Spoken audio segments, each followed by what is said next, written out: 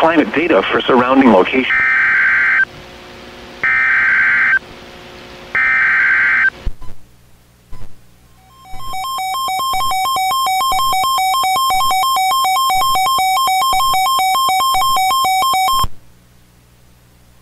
The National Weather Service in Missoula has issued a severe thunderstorm warning for central Idaho County and central Idaho until 5 p.m. Pacific Daylight Time. At 4:22 p.m. Pacific Daylight Time, a severe thunderstorm was located 10 miles south of Lowell, Oregon, 28 miles southeast of CAMEI, moving north at 15 miles per hour. Hazard, 60 miles per hour wind gusts and penny-size hail. Source, radar indicated. Impact, expects damage to roofs, siding, and trees.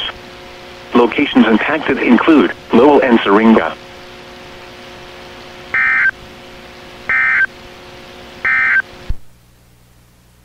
Weather radio station WXL86 in Spokane.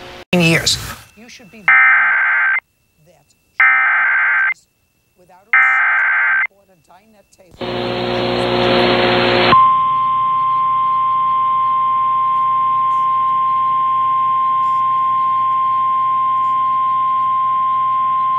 The National Weather Service in Missoula has issued a severe thunderstorm warning for central Idaho County and central Idaho until 5 p.m. Pacific Daylight Time. At 4:22 p.m. Pacific Daylight Time, a severe thunderstorm was located 10 miles south of Lowell, Oregon, 28 miles southeast of CAMEI, moving north at 15 miles per hour.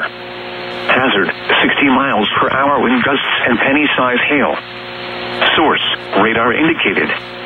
Impact, expects damage to roofs, siding, and trees. Locations impacted include Lowell and Syringa.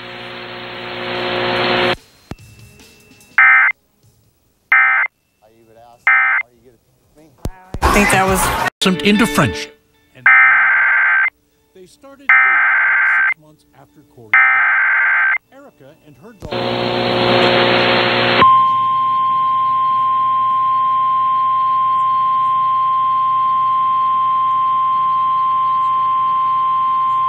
Issued at 9:25 p.m. Pacific Daylight Time. The National Weather Service in Missoula has issued a flash flood warning for north central Idaho County and central Idaho, southwestern Clearwater County in the panhandle of Idaho until 12:30 a.m. Pacific Daylight Time.